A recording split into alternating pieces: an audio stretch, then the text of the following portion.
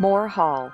At this location, something was captured on video, something that we were not expecting, here at this window.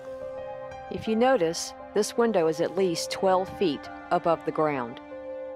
The photographer was having problems with his camera before this was captured.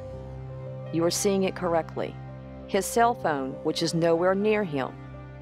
Flashlight suddenly comes on, the phone spins around and is flung out of the window to the ground. He is stunned but not surprised, as activity has been known to happen here a lot.